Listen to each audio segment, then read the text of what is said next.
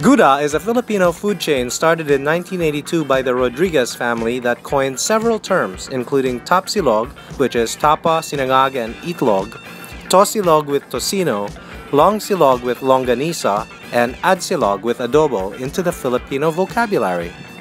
The restaurant quick-served traditional hot Filipino snacks like Goto, Arrozcaldo, Dinuguan, and Paris, which people kept coming back for. Through the years, Goodah's menu expanded to include a variety of Filipino favorites that are now staples in eateries and restaurants throughout the country. We dropped by for their newest creation, Bulalugaw, which is Bulalo, a beef shank soup combined with lugaw or porridge. The beef was extremely tender and slow-cooked to perfection.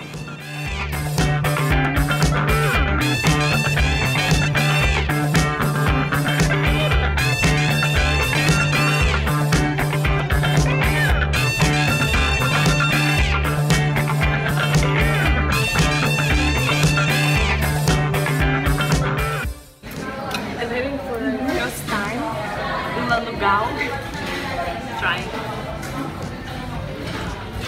It's not just great, it's Goodah. I'm gonna finish it. I'm almost finishing. How does it taste? It tastes like this, like a leaf and a soup. But I need eggs.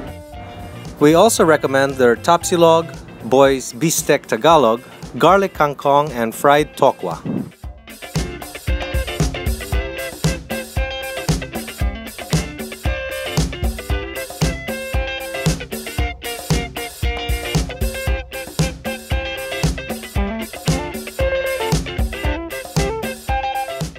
The Rodriguez family eventually sold out to their family friend Jose Antonio Soler, president of Del Sol Foods Inc. in 2013, who also invited celebrity Boy Abunda to help market the brand. The tagline, "Open 25 hours, is an assurance that people from all walks of life, from jeepney drivers to office workers and drivers, have a place to go, no matter the time of day or night, for their fix of Goto, lugaw, Tapsilog, and so much more.